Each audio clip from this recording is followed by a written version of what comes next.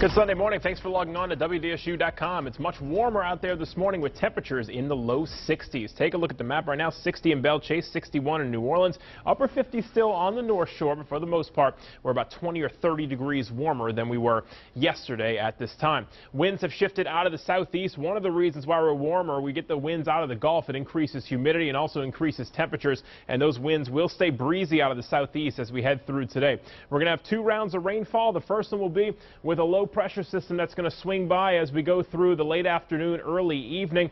Second round of rain will be from the cold front moving through later on tonight, most likely after midnight. You take a look at the radar this morning, not much going on, and really for most of the morning and early afternoon, just spotty rainfall, 10 or 20% chance to see the rain early today, as most of it is off to the west this morning, so it'll take a little while for that rain to get here, but once it does, we could have some heavy rainfall pockets as we go through mainly the early evening and into tonight. So here's the forecast model. Tailgating this morning looking just fine, mostly cloudy, breezy, and a little bit warm by the time we get to the noon hour, close to 70 degrees. Now as we push this forward into the early afternoon here at 3 o'clock, starting to see more rainfall developing west of the city, but still really after 3, I would say, is when our rainfall chances will be on the rise. You can see at 7 o'clock those red colors, the heavy rainfall appearing around here, and that will start to push off to the northeast. A little bit of a break in the rainfall before that front moves through after midnight, and this will be that second round of rain,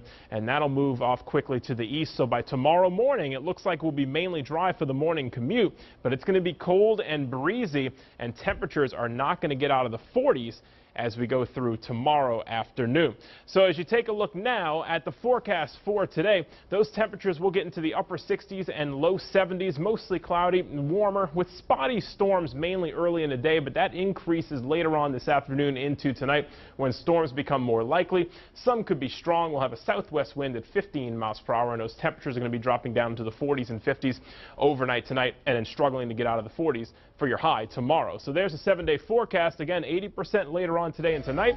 Tomorrow, a couple of showers remaining very early in the morning, but conditions are breezy tomorrow and Tuesday with temperatures in the upper 40s, and then things begin to gradually warm up. Wednesday looks good, 56 degrees, but by Thursday, Friday, and Saturday, we are right back into the mid to upper 60s.